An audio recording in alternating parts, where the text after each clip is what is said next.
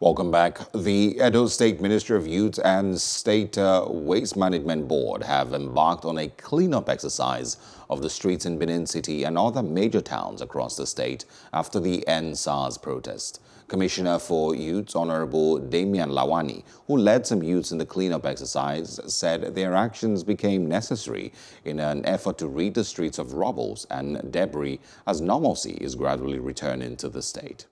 The message is that these are the real protesters of the Endsars movement, and we are here to let the world know that the real Endsars protesters are not the ones causing all these mayhems, are not the hoodlums, are not the ones attacking people, that we are ready to fix Nigeria. And as the youth of Edo State have all come out today to speak in one voice to say that these are the youth that are ready to fix Nigeria, to fix Edo State, starting from our state. So we want the public to know that the people that you are seeing here are those who need reforms in Nigeria, are those who want to fix Nigeria, are those who need a better society for themselves. And because we are the leaders of tomorrow, we believe that leadership starts now.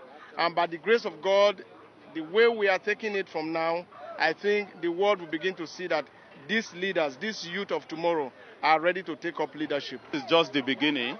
As we have started today, some other youths who think that what we are doing is good, definitely they will want to join us. Edo must work, and Edo is working. So we as youths in Edo State, we have decided to come out alongside with the Honorable Commissioner to ensure that we remove the debris, that has been on the street due to the Endsars protest, that the migrants, brought out a lot of things, burnt tires and all that, so we need to remove them. And we are doing that. It's going to be a continuous exercise. We will ensure that Edo State will be clean.